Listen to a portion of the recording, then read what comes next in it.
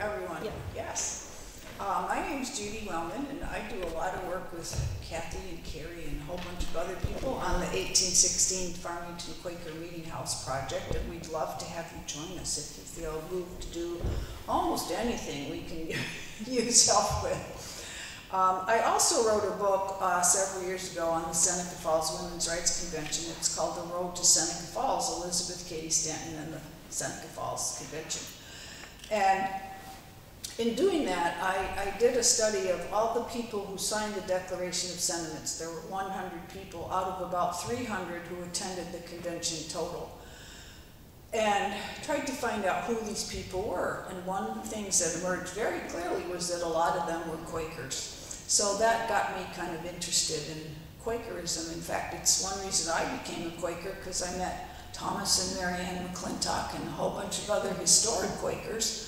And I said, these are my kind of people. So I am now a member of Syracuse Public Meeting of Friends. This is called The Promotion of Truth and Practical Goodness, and you'll see why in a minute, I hope. Can you see this okay? Is this working?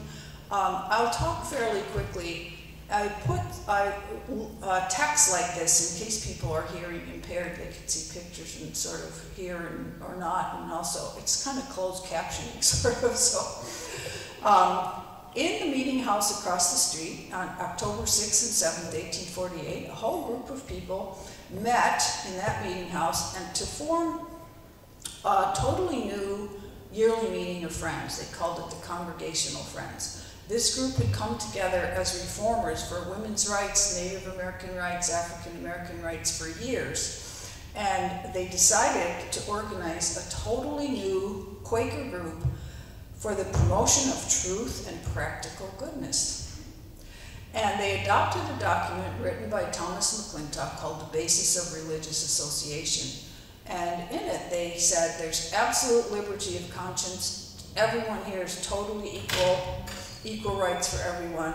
There will be no separate meetings of ministers and elders, as both Orthodox and Hicksite Quakers then had. All the meetings are open to everyone, doesn't matter what sex, race, class, background you are. You don't even have to be a Quaker. And it's a reform organization. We're going to judge ourselves by our actions and not by our theology. Elizabeth Cady Stanton, they invited to become the keynote speaker. And after the meeting was over, an elderly Quaker in the back, Henry Bunnell, stood up and he said, they say it's in a sing-song voice, I don't know what that means, but if a hen can crow, let her crow. Everyone laughed. And he came up afterwards and he said to Stanton, I didn't mean to raise the laugh on thee, I just meant that I think if a woman can do something and wants to do it, she should do it. And Stanton passed around, said one of the students at Macedon Academy, Benjamin Gue, who was in attendance, she passed around a petition for suffrage, and Benjamin Gue said he signed it. And Stanton later said, in 1852, I consider myself a member of the Congregational Friends. Those leaders in that group really were national leaders in some of the most important equal rights movements before the Civil War. So how did they get started? What was their relationship as a dominant culture with European Americans to people of Native and African descent, and why were they important for Seneca Falls? Most of you know that the first women's rights convention in the country was at Seneca Falls, New York, July 19th and 20th, 1848. About 300 people attended, and we have a couple of estimates, reasons to estimate that, including one person said, that's how many would fit in the seats in the balcony if you take like a 12-inch or 15-inch size for people and added up the number of seats in there. And Amelia Bloomer, whom some of you may know, said, I got there Thursday night and there wasn't any place to sit except in the balcony. I had to go to the balcony. So only about a third of those people signed what was called the Declaration of Sentiments. 68 women and 32 men signed in support of the movement. And the Declaration of Sentiments was patterned after the Declaration of Independence, except instead of saying all men are created equal, they said all men and women are created equal. Then the prologue is almost exactly alike, and except instead of 17 grievances of the colonists against King George, which if you read today are really boring, they had 17 grievances of women against a patriarchal establishment. And you read it today, and we're still dealing with every one of these jobs: education, voting, legal rights, family rights, church rights, personal respect. It's a remarkable document. The popular perception, which I always had, of Seneca Falls was that it was mostly white people and that it was for white people.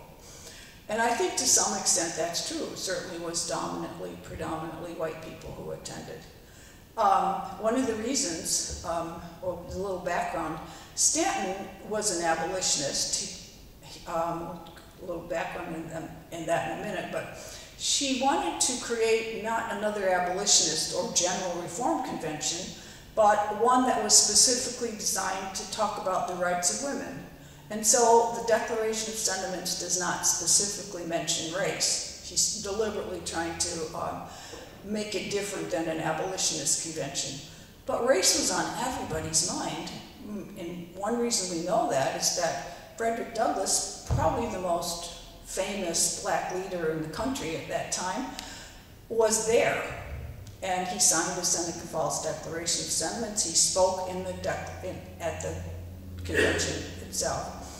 And so if we begin to look a little deeper, not just at kind of our stereotypes and total numbers, we begin to look at everybody, not just those who signed the Declaration of Sentiments, I think we begin to get a little more nuanced understanding of the way that people at that convention thought about race. So we're going to look at a little background today and think about that.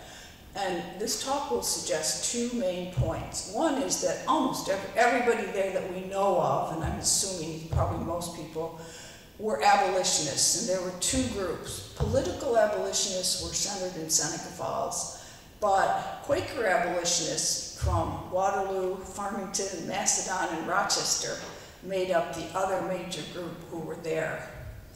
Most of those were non-voters. They believed in moral suasion. And I'm going to argue as a second point that several people of African descent were probably also attending that convention, although they did not sign the Declaration of Sentiments that we know of. And I'm going to ask your opinion. Do you think I'm making the case for these 2 points, that most of them were abolitionists and that a lot of black families were there, or not? All the key leaders were directly linked to abolitionism: Elizabeth Cady Stanton, Lucretia Mott, Frederick Douglass, Thomas McClintock. We'll take a look at those in a little more detail. Stanton was the catalyst. She was born in Johnstown, wealthy, land-based lawyer parents. Her household had 3 enslaved people that she talks about, especially Peter Tebow, when she was growing up, as being very important to her as role models and babysitters.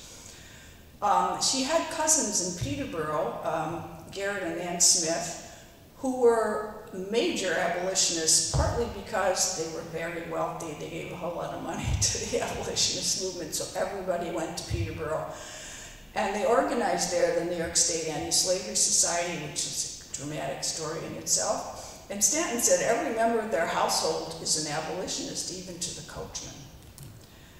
Fascinating family. I would highly recommend looking at it more. It's hard not to talk about them more because but we got to move forward here. At Peterborough, Stanton met, she was Elizabeth Cady Stanton.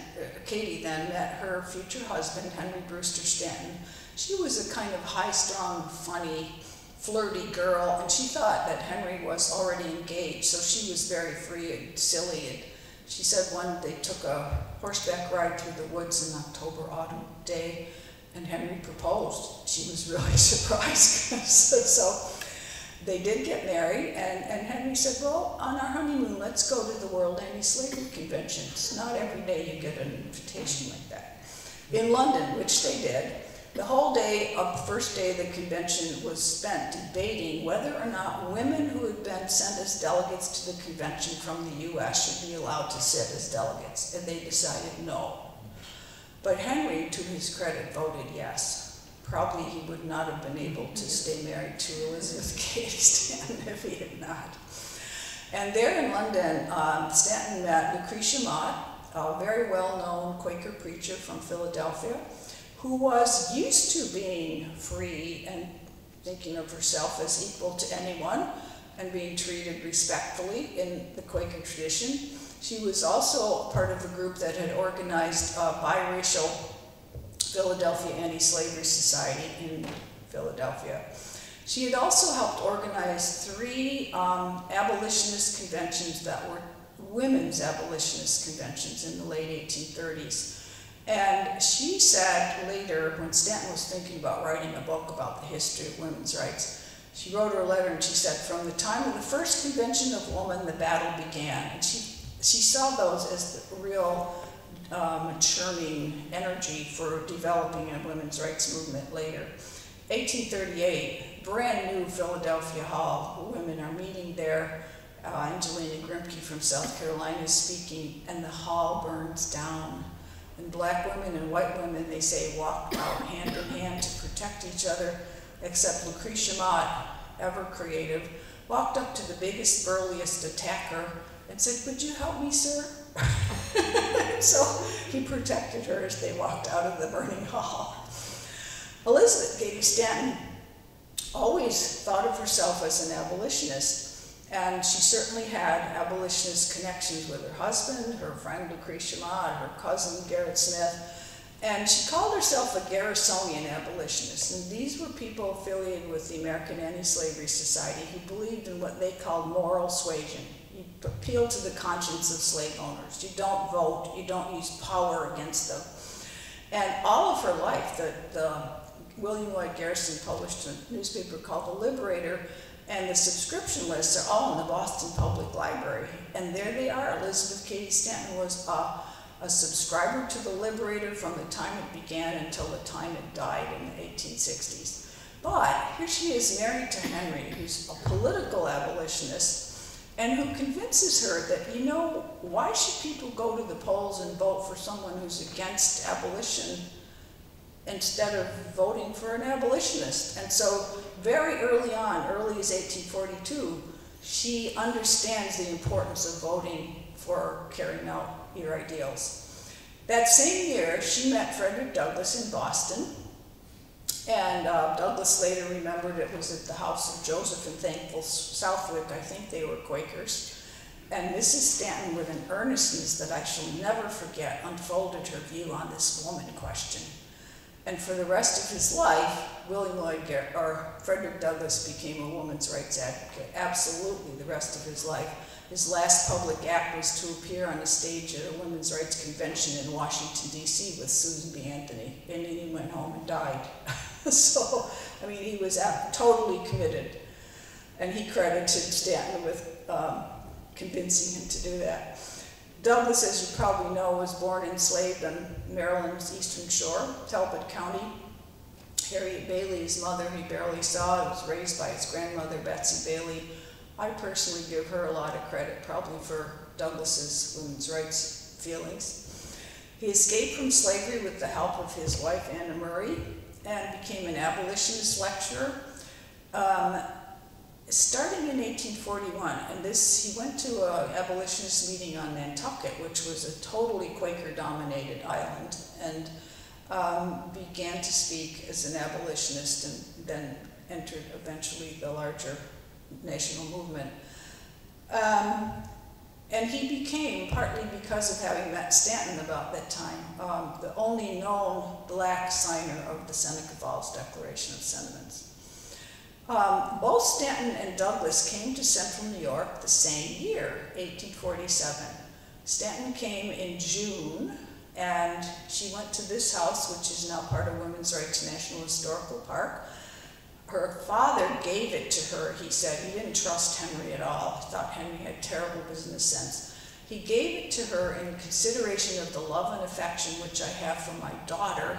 And this is before the Married Women's Property Act was passed in April 1848. So if you can figure that out, I'd love to know. They must have known something that we don't know. Douglas moved to Rochester 6 months later in December, partly invited by Quakers who were affiliated with the Farmington Meetinghouse, including Amy and Isaac Post, who lived in Rochester. And he published the North Star. He was able to buy a printing press as well as his own freedom because he just emerged from an international tour of the British Islands, and people in Britain had raised money to help him set up the press back here. I love this motto. Where did he get this? I can't help but think that Amy Post had something to do with it. Right is of no sex, truth is of no color. That's brilliant. I love this. God's the father of us all, and maybe he'd say parent, and all men and women are brothers and sisters. When both of them came to Central New York, they encountered a world that was in immense change, chaos almost, in every aspect of life, economic, social, political. And Seneca Falls, and Waterloo, and Rochester, and Farmington were right at the middle of that change, partly because the Erie Canal goes just 3 miles north of here. And people have called they created not just changes in the economy and the family and social structure, but in religion and in values. And people called this place the burned over district because the fires of religious revivalism had gone through so much. And they came right to the hot spot of those changes. Abolitionism across the country, meanwhile, had developed into these two main branches. One was the American Anti-Slavery Society. The official split was 1840. Quakers generally belonged to that, and they did not vote. And it's one reason I think that one of the only major question at the Seneca Falls Convention was the Ninth Amendment that Stanton had proposed, that women should have the right to vote. Douglas supported her because both of them realized how important it was. But I think a lot of Quakers in attendance say, well, men, we don't vote. Why should women vote? We don't think it. So that's an interesting context. Kathy?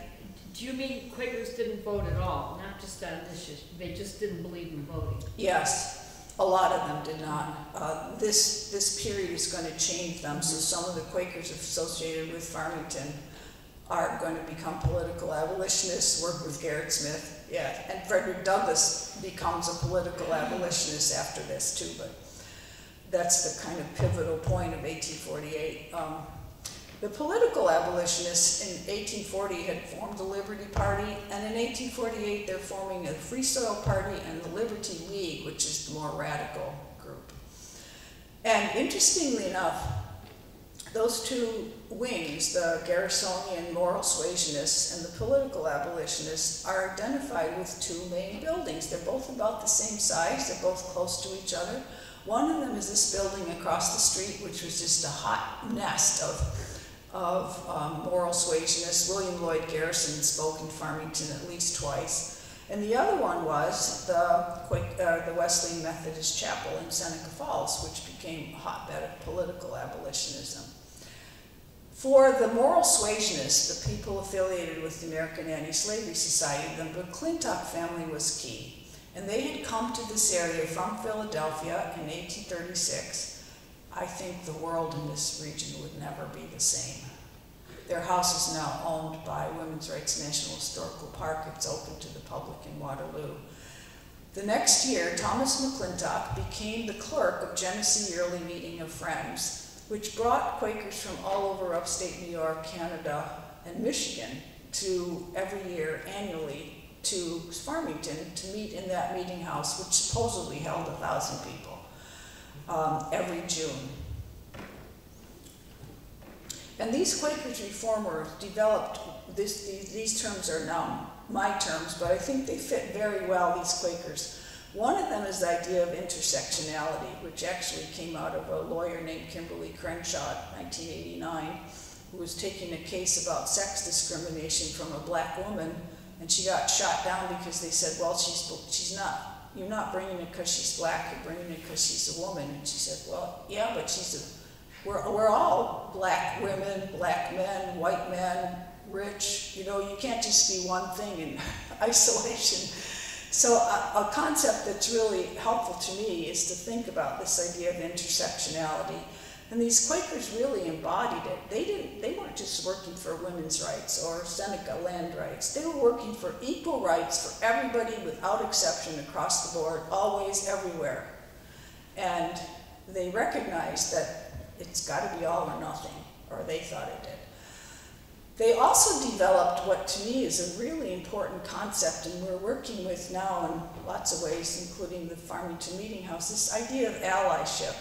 And this is obviously a contemporary definition, but a lifelong process of building relationships based on trust, consistency, and accountability with marginalized individuals or groups. And these Quakers, Amy Post, the McClintocks, the Hunts, built lifelong relationships with Seneca people, with African Americans. Frederick Douglass was part of this group of dominant culture, white people, Quakers, all of his life. It's a kind of model that I think a lot of us would find very useful today. And they met here in Farmington every year in June. 1838 is a really key point because they bring out right up front the main issues they're dealing with, and they sign a petition to abolish slavery. They support Seneca Indian land rights. The Treaty of Buffalo Creek's just been passed. And within Quakerism, they decide that traditionally Quaker men and Quaker women would meet in two separate meetings, business meetings. And the previous disciplines had always said that if women's minutes or decisions were accepted, it would always say men's meeting concurring. And this group said, they're quoting Galatians, in Christ there's neither Jew nor Greek, slave nor free, male nor female. They're saying, well, why do men's meetings have to concur with what the women just decided? And so they say men's and women's meetings stand on equal footing of common interest and common rights. And that's 10 years before the Seneca Falls Women's Rights Convention.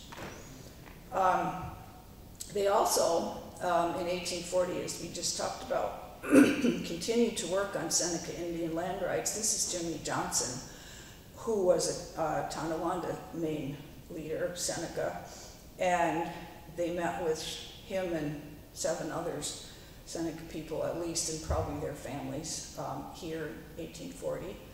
And that same year, they also formed the Western New York Anti-Slavery Society here.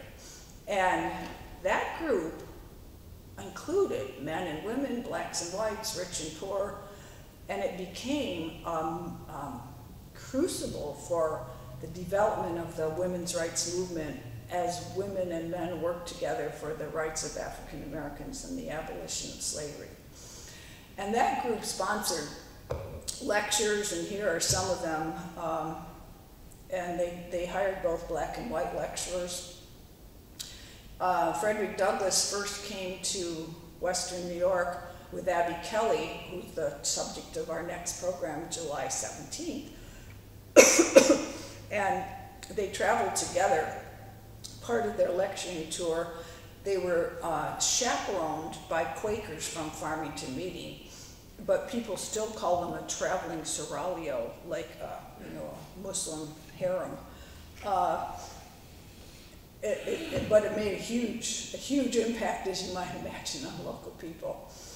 And Abby Kelly, who had left her Quaker meeting in Uxbridge, Massachusetts, because they refused to be as radical and abolitionist as she thought they should be, suggested to local women, and almost all of them, the first ones were Quakers, that they start these anti-slavery fairs, which collected all kinds of stuff, local agricultural products, but fancy goods, locally from New England, from people in Great Britain. Women in Great Britain would organize these sewing circles to send stuff here that they could sell. It became the major fundraising avenue for abolitionists, and it started right here with a lot of these Quakers, including Farmington. Meanwhile, in Seneca Falls, these political abolitionists are getting organized, and They are coterminous in so many ways with the emergence of a new religious group called the Wesleyan Methodists, who broke away from the regular Methodist Church to form an explicitly anti-slavery church in 1843. And they said, we're organized with a hierarchy neither of power nor of color. And the Meetinghouse in Seneca Falls was the largest and the earliest in all of New York State for the Wesleyans. And it had a biracial congregation. And we know some of the names of people because we have some of the membership lists. At least 3 of the ministers we can identify as being on Underground Railroad places, including the parsonage for them is still behind this building. And lots of freedom seekers spoke there as well. 1848 becomes a major turning point. There's a lot, they talk about revolution all the time. The French Revolution, the German Revolution, the Seneca Nation organizes in 1848. And I love this one. It's a local merchant that's talking about a market revolution. They're getting new stuff from New York City. It's like, wow. And June 1848 was particularly key because there are splits both in the Quakers who are here meeting at Farmington and in the political abolitionists in Seneca Falls. They just split right apart, both groups. June 1848, probably 200 or 300 Quakers walk out of that meeting house and meet on the lawn and decide they're fed up with hierarchies among Quakerism. They're fed up with limits on working for abolitionism and women's rights with the world's people. Lucretia Mott was one of those who really was cheering them on. Same month, June 1848, the Free Soil Party forms. The end of the war with Mexico in 1848 opened up all the southwestern U.S., suddenly became owned, quote unquote, by the U.S. instead of Mexico. And the party organized to keep slavery out of that territory. Henry Brewster Stanton loved it. I mean, he spoke to 2,000 people in Canandaigua. He was just, they called him a free soil lion. Can you imagine without a microphone speaking to 2,000 people? I don't know how you did it, but anyway, he was really in his element. And Seneca Falls became a hot spot of free soil organizing, partly because Henry Brewster Stanton is there.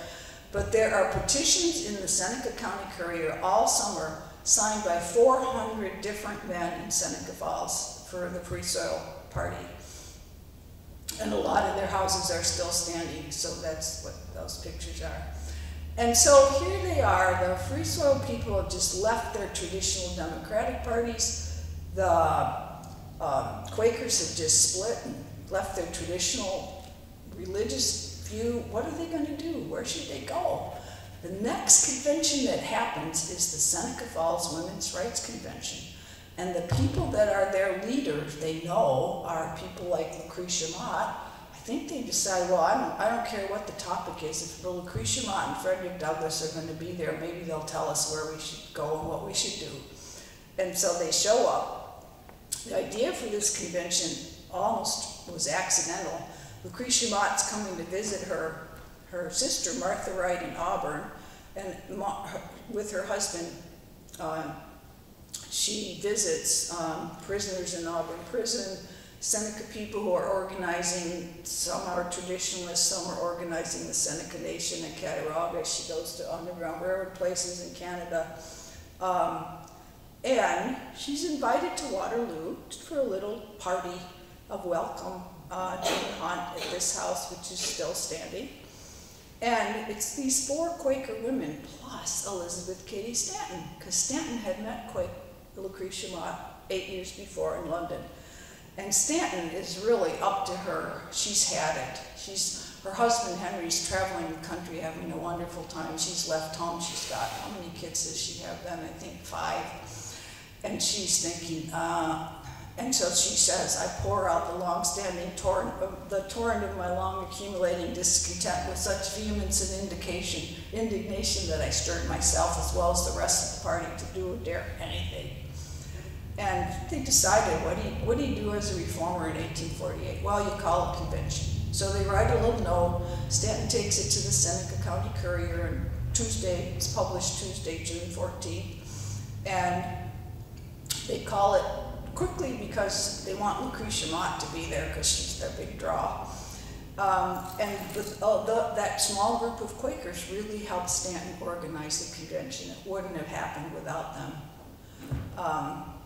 And they wrote letters to people, like both Lucretia Mott and Elizabeth McClintock wrote letters to Frederick Douglass inviting him. Stanton goes on Friday, the 14th, she says, I'm taking the cars to your house, be there at 10 o'clock. We got to get this, whatever we have to say at the convention, into shape. She's usually given credit for developing the Declaration of Sentiments, but from what she says, after much delay, one of the circle, I think it was one of the McClintock family, who took out the Declaration of Independence, and that's what they decided to use as a model. So they meet in the greatest rebellion the world has ever seen, says Stanton, who was never modest about this. And they got about 300 people, most of them locally. So the question is, were people, black people, other than Frederick Douglass there? I'm going to argue yes. There were a very small proportion of black people in the census in 1850, which is the first evidence we have, who lived in the area.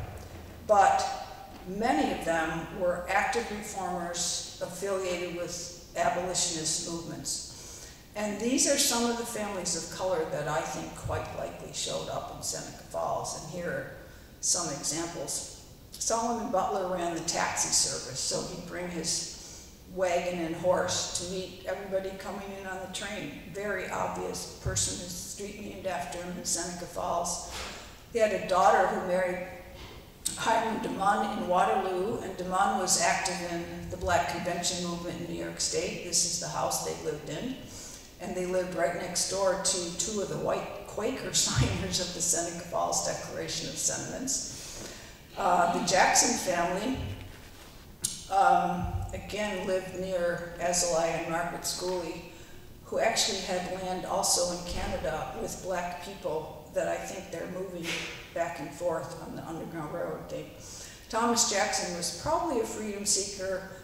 He's got a lot of abolitionist connections with petitions, subscription. We have a subscription list to papers in Seneca Falls. Mary Jackson, either his wife or daughter, both of them were named, and I'm not sure which. She bought this house in her own name in 1857. It's still standing. They were also very associated with the McClintocks. They organized this Disciples of Christ Church, which met in the community room over the McClintock drugstore. Their two names here, they belonged to the Waterloo Female Temperance Society, as did Elizabeth McClintock. And Mary Jackson lived with the McClintock family in 1850. And then she married this barber, Joshua Wright, who had escaped from slavery in Maryland. This is a house that he owned. He was one of the two black trustees of the Wesleyan Chapel. And he's buried there in the mostly Wesleyan cemetery, along with mostly white people. One of the most interesting, I wish we had a picture of her, is Abby Gomar. She was born in slavery, don't know where, about 1820. She ended, where I first found her, well, it's either one of these local articles or in Elizabeth Cady Stanton's History of Women's Suffrage, because she used her as an example of a black woman who owned property and could not vote in the history of women's suffrage. And I think most women's history scholars didn't know who Abby Gomar was, completely missed her. And yet, here she is, a local black woman, property owner, and she went to the Episcopal Church, which Stanton also attended. She wrote to Martha Wright, she said, I hear a rumor that I've been a member of the Episcopal Church, and she said, if my women's rights scruples let me do it, my abolitionist ones certainly wouldn't. I feel as if I've been accused of petty larceny. I consider myself a member of the Congregational Friends. So, and one of the ones we know most about is Thomas and Sarah James and their daughter Martha. he also was a barber. He lived in this house, which is right next to the train station in Seneca Falls. He was also a trustee of the Wesleyan Church. He subscribed to anti-slavery papers, signed petitions, and he became a community developer. This building is still standing, but it's been covered up. It's now a bank. You wouldn't recognize it as the same building. But he built this business block, and there are newspaper articles about him in 1863. Mr. James, who's a fugitive slave, is the possessor in this village of real estate to the amount of $12,000 or $50,000. And Stanton has a funny note, 1852, she says, James the barber cut her hair short along with about 12 other women in Seneca Falls because it was part of the dress reform movement. And they were trying to get rid of their long hair and their long dresses. And so we know that she knew him. Everybody did. Okay, do you think, on a scale of 1 to 5, do you think this is a good case that most of the people who went to the Seneca Falls Convention were abolitionists? Who would say 1? Who would say 5? Oh, good. Yeah. Yeah. Anybody in the middle? Okay, this is the tougher one. Do you think that several black families probably attended the convention? Who would say 1? Who would say 5? Closer. You want 4? No. Do I hear 4? Do I hear 3?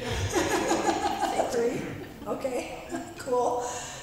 Okay. Just to me, I'm sorry to interrupt you, but one question that relates to that is, through your research, is there much written about the other 200 people? None. Like, why didn't they sign? Were they not around that day, or we don't know why they didn't? That We wasn't don't know. recorded. Stanton was pretty adamant, and this is the other major issue besides voting rights at the convention that you can see a little tension coming through the minutes.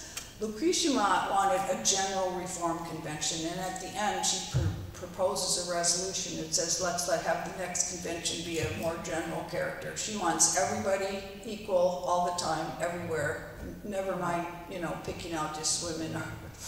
Stanton is very determined that it should be a women's convention, and she wants the first days for women only. She wants only women's voices. They have an argument, should men sign the Declaration of Sentiments? And Stanton says, no, this is a women's movement, it should only be signed by women. So 32 men did sign, but the caption was in support of the movement. So I think there's that kind of split, and I'm wondering if some of the local people didn't sort of say, well, Stanton doesn't want us to sign, like, Thomas Jane, I'm a man, so I better not. I think that's probably one of the things that was happening. And who knows, maybe a lot of people didn't agree with it. I don't know. We know nothing, absolutely nothing about them. Okay, afterward, you hear a lot, some people say Anthony went to the Seneca Falls Convention. She didn't. She met, William Lloyd Garrison comes to Seneca Falls in 1851, and Amelia Bloomer, who's the editor of the Lillian, after whom the Bloomer short dress is named, introduced Stanton and Anthony, and there's a statue there you can see now in commemorating that. Women's rights conventions were held every year from 1850 to 1860, except 1857. Do you know why? 57, the main organizers, and there weren't that many, like 4 or 5. All of them except Anthony, who was single, were pregnant. Anthony was so upset. But Stan says, just relax, this is part of life. Next year we'll come back together. And a lot of black conventions began to incorporate women as delegates. Jermaine Logan, who had escaped from slavery in Tennessee and was called the king of the Underground Railroad in Syracuse, was the vice president of the New York State Women's Suffrage Convention in Rochester in 1853, for example. And you find a lot of black people, black men, whose names we know, supporting women's rights in that period. So it's just, it challenges what we thought we knew. And these congregational friends keep meeting, and keep around the idea that equal rights is for everybody, including everybody in this room and everybody coming to these meetings. 1854, they have this, they advertise in the North Star or Frederick Douglass's paper most of the time, but this is a call to the convention, and I just love this, so I'm going to read it. The platform is broad and comprehensive, admitting the most perfect liberty of conscience, an assembly in which Christians, Jews, Mohammedans, and pagans, by which they meant traditional Seneca people, men and women of all names and no name may labor together for the promotion of human welfare, but with no other law but the law of love. I'm just amazed. And they did. They were just men and women, black and white. I don't know of specific names of Seneca people or of Mohammedans or Jews, but in 1866, this very same group emerged on a national scene. They formed the American Equal Rights Association right after the Civil War to secure equal rights to all American citizens, especially the right of suffrage, irrespective of race, color, or sex. And it's the very same people that are part of this Congregational Friends that organized right here. It's Frederick Douglass, Lucretia Mott, Elizabeth Cady Stanton, Charles Lennox Ramon. They didn't last. They split apart in 1869. And the women's suffrage movement organized two national groups. The national was dominated by Stanton Anthony, and Sojourner Truth was part of that group. And then the American women's suffrage was mostly dominated by New England people. Frances Ellen Watkins Harper was part of that group. Some of you may know from a talk we had last year. Not for 72 years it took 72 years for the US government finally to decide that women actually could vote as citizens, 1920, 19th Amendment. But as you probably are very aware if you look at the news anywhere, anytime, we're still struggling with every one of these issues, including voting rights. The Voting Rights Act of 1965 was basically eviscerated by the Shelby v. Holder 2013 thing. And all of the issues at Seneca Falls, religion, law, family, education, right to vote, are still challenging all of us as we live here in this country today. And I think these issues of gender and race, one thing, the past is never past, it's part of us. So it affects us. And to me, it's good to know that there were people in the 1840s who tried to bring ideals of equal rights to everyone. And it gives me some hope that maybe we can learn from some of their ideas and carry them on. Thank you so much for being here.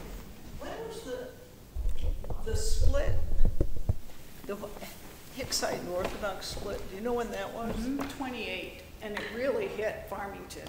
Okay, and then the first, well, there was a meeting house in 1796, I think. Then it was rebuilt, a little log one, right in front of this lawn. There's a big granite marker that's still out there about where it was. And in 1816, there were so many people coming from all over this huge region that they built this one across the street. And in 1828, the Orthodox Hicksite split, all Quakers across the country. And there is an interesting two lists, one kept by Orthodox Friends and one kept by Hicksite Friends. Each one of them calls themselves Friends, and the other ones are somebody else. But the total group, there's almost 1,000 Quakers in this meeting. Wow. 1,000 Quakers in Farmington meeting in 1828, and we know their names.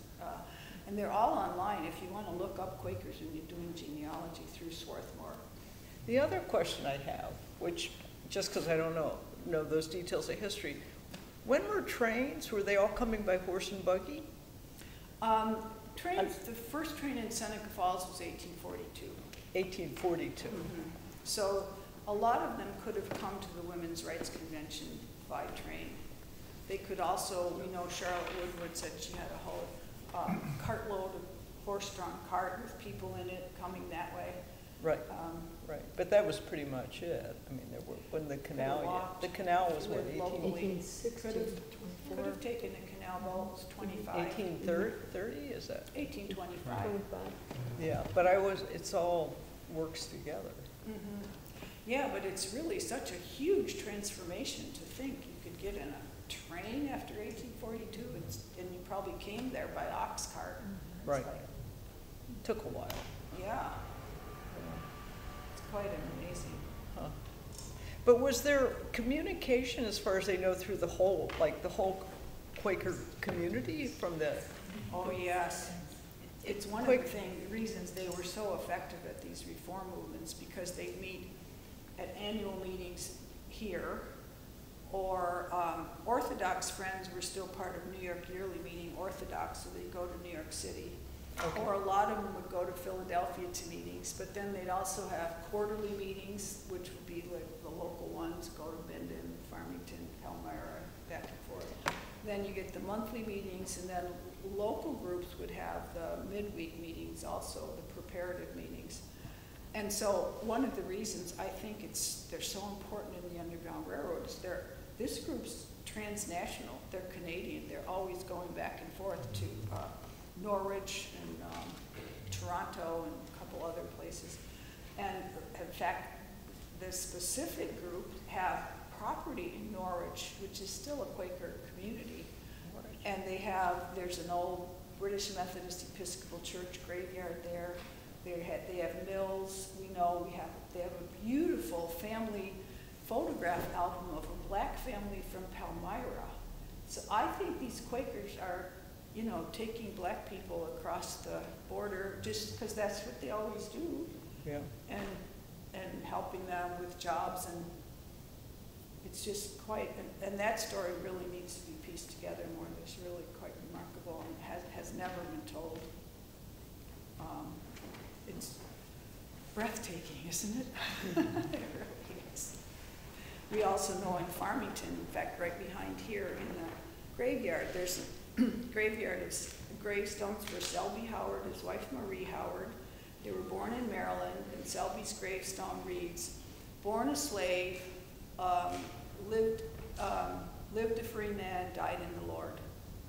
And his home was just kind of 2 blocks over and that way around the corner.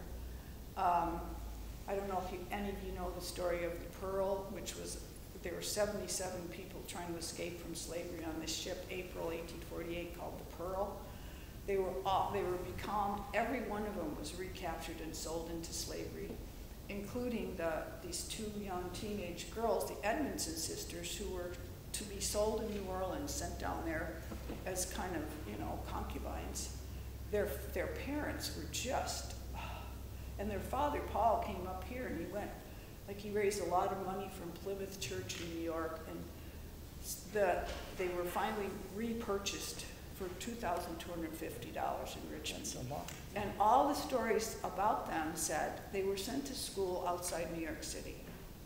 They were sent to a school right here in Farmington. It's over on Victor Road. It's still standing. It was called the Bird's Nest School. It was set up by 5 Orthodox Quaker women, and they lived in a house, we think, that's still standing right over there too, with William and Eliza Smith. I mean, it's like, whoa, really?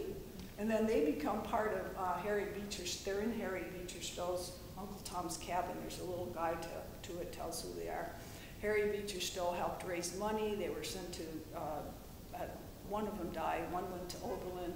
He went back to New York City, set up a school for black kids, or helped with a school that was set up by Emily Howland, who was a Quaker from Sherwood, and Bertilla Miner, who actually came here to Farmington to get ideas about, and I think it's the Edmondson sisters that helped inspire her to do that, because then she's working with the Edmondson family in Washington, D.C. And it's like all of these nationally important stories, it's almost like, I hate to say this, every road leads to Farmington. You start looking a little past the main story, they end up here. How come we didn't know this before? We need a tour, because I mean that little house is so cute up there. And Austin Stewart escaped from slavery in 1815, came right to Farmington, and so did his sister Susan. And I mean, it's just like, Was New York State, if there was an escaped slave, they could be returned, right, from New York State or not? Or Yes, until 1841, an enslaver bringing anyone in slavery into New York State could keep them here for 9 months and they would still be enslaved. So a lot of people would just say, okay, it's, it's 8.5 months, I'm gonna go back to Virginia for a week and then I'll bring them in again, I can stay another 9 months. 1841, New York State Legislature passed several key laws. One was, the minute you cross the New York State line, you are free. And abolitionists, including a lot of black abolitionists, knew this, and they'd get on canal boats, a white family with a black woman taking care of their baby, and they'd go up to her and said, you're in New York State, did you know you're free? Do you want to go across the river or come home with me? I mean, it was really, but then the federal government kind of got fed up with it and said in 1850, the Fugitive Slave Act, federal marshals are required to assist anyone who is trying to get back their enslaved property. They had to go before a federal marshal, but the accused person couldn't testify on their own behalf. And anyone who helped someone escape was subject to a $1,000 fine and 6 months in jail. So the federal government really tried to take over and say this isn't going to work to have any free states in the country. And it, of course, really energized abolitionists to say, I'm not going to do it. So the people that were here, like the ones in Waterloo, had papers documenting their freedom? We don't know if they had free papers or not. I suspect not. But they were still at risk then? Yes. Oh, yes. That was what I was trying to That's why it's better to go to Canada. How public you wanted to be. Well, it became, there are examples like Oswego's a good example of people being recaptured and taken back to slavery. Right. There are also lots of places like Syracuse. Jermaine Logan has escaped from slavery. Puts a note in the paper, he says, I escaped from slavery, Tennessee, everybody knows that. If you need help, come to my house at 263 East Genesee Street. And they considered them, they called themselves the Canada of America, because they said no one will ever be retaken here. But then the federal government says, Daniel Webster comes to town, he says, okay, this is a case study, we're gonna challenge you, you cannot be a free city at the time of the next anti-slavery convention, if need be. And sure enough, that fall, they try to recapture Jerry Henry, who is escaped from Missouri, the federal government does. But like 2,000 people hit the streets, and they recapture Jerry Henry, and they take him, hide him, and send him to Canada. He ends up in Kingston. The federal government makes 4 or 5 efforts, James Hamlet in New York City, Shadrach, whatever his name, in Boston, to make case statements that they're going to enforce the Fugitive Slave Act, but they rarely do. And it just inflames local people to say, no, it's not happening here. There was one movie about some man from the Albany area that I thought was taken back, and then he got free again. He did. I'm trying to remember his name. Harriet Tubman helped. But especially black people seem to be more than whites, physically active in grabbing people and getting to the streets and rioting and saying, you're not taking them, you aren't. But there was a really sad one. It was about 1821, I think. Amy Post tells about this, about a young woman who'd escaped from slavery. She married somebody in Rochester, had a baby, was recaptured, taken to Wheeling, West Virginia, and killed herself rather than be enslaved again. That's before the Fugitive Slave Act. But, it must have been terribly tense in any case. Even if you're free, like Solomon Northridge is a free man, and he gets sent 12 years to Louisiana plantation. You can't. Yeah. Complicated. And the Edmondson sisters, just a quick story. Their names were Mary and Emily. So we're looking at this, and they were like 1850, we know they're here. So we're looking in the 1850 census. And they're 14 and 15, I think. The only black women listed in the census, well, actually one black woman, that's anywhere near the right age. She's called Sarah Chaplin. William Chaplin is the one who had helped them escape into Washington, D.C. She's living with William and Eliza Smith in this house that's still standing. It's a lovely little house, and there's only one of them. And she's listed as age 25. So the way we're reading it is, Quakers want to be honest. So I have a black woman living here. Her name is Sarah Chaplin, and they take Chaplin because he's the guy who got her out of slavery. They call her 25, hoping, and what they're trying to do, I think, is not create a record that anyone would follow, a written record where they could find her, but trying to also be sort of honest that, yeah, everybody knows there's, and there really were two of them. So it's just, you kind of, what's going on here? And it's just fascinating. And you wonder what must have affected people. The Orthodox meeting was actually at least as active in abolitionism as the Hicksite one was. It didn't seem to matter whether you were Orthodox or Hicksite. If you're in it, you're in it. So. Did they all communicate, all the different, I think my ancestors were in Maine and the Quaker. Did they all, I know there's all over the country. A lot of them did. There were newspapers, and they traveled a lot because they were always going to these meetings, but there was less communication, I think, because New England yearly meeting was totally different from New York yearly meeting or Genesee yearly meeting, so, but who knows? I don't know. Certainly had some. And not all Quakers were, that's why they split apart in June 1848. A lot of these Quakers were quietists. They're saying, we don't want you coming into meeting talking about abolitionism. We don't want you working with the world's people. They're not Quakers.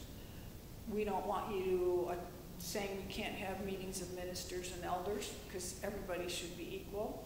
No, not everybody should be equal. So they just couldn't get it together. That's why they split in 1848, because the reformers were so totally committed to equality inside and outside. In a way, it's a prototype for what Friends General Conference now is today.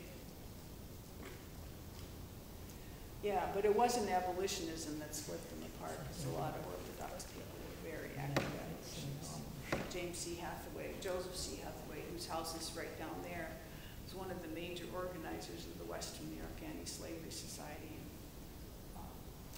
William Wells Brown, some of you may know, was known as the first black novelist. He wrote a book called Clotilde or the President's Daughter, which was supposedly based on the Sally Heming and Thomas Jefferson story.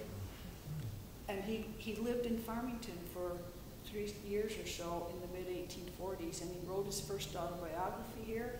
And Joseph C. Hathaway, whose house is down there, wrote the introduction, and it's just a beautiful introduction to it. And it's just amazing. Wow. More to come. Come back. Thank you. Very good. I'll see you again. Thank you so much.